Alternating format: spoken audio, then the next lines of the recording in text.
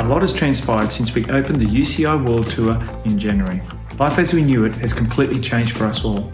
We've been working very closely with our stakeholders and our partners to determine if we can deliver a COVID-19 safe event in Geelong, Ballerine and Surf Coast areas.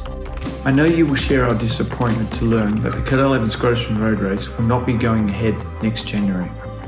We made this difficult decision by putting the health and safety first of the riders, teams, event partners, spectators and especially our residents first.